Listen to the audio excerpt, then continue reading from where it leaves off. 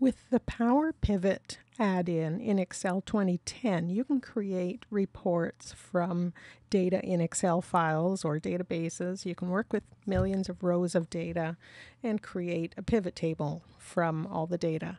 I've got two files for different regions sales. So I've got East and West, and here's the West. So the files are set up identically with date, region, item, and quantity. I'd like to combine the data in one pivot table. So we'll see how we can do that in PowerPivot. So I'll just close this file. And I've got a file now where I'm going to create a PowerPivot connection and a pivot table from that. So first, I'll create a connection in the workbook. So on the Data tab, I'll click Connections, and I'll add a connection. And here I'll click Browse for More, and I'll go to the folder where my files are. And I'll start with the East sales here and open that. There's the eSales sheet. I'll click OK.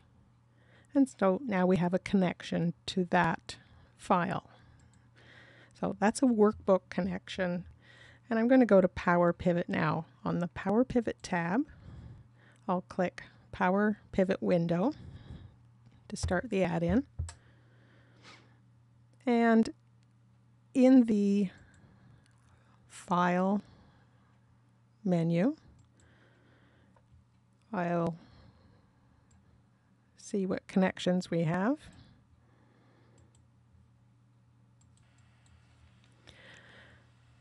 So I'm launching PowerPivot.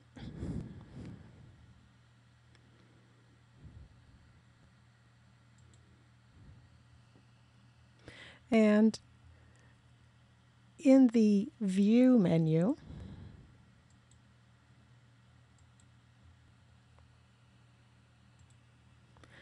so I'm launching PowerPivot now.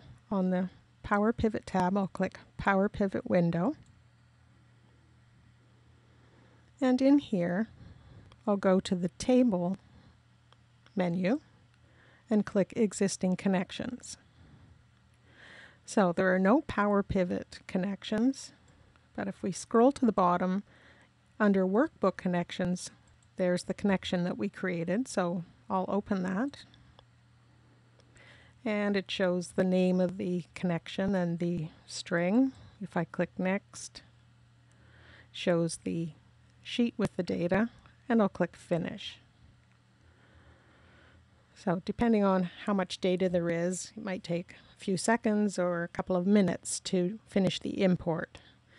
So this has been successful, and I'll close that. Now, with this table, I've only got the East data. So if I scroll down, it's all from the East. To bring in the West, I can go back to the Table menu and Table Properties. And here's the East connection. And over here it says Switch To. If I had just built a connection in PowerPivot, this might not be enabled. But right now I can click here and go to the query editor. So here's the query string as it stands now with just the East sales showing. And I can add to this SQL statement so it also brings in the West sales. And I will paste in from my clipboard. So I had the string copied. I'll just do Control V to paste it. So now it's going to take the East data, then do Union All, and bring in the West data. I'll click Validate just to make sure it's going to work correctly. It tells me that that's valid, so I'll save it.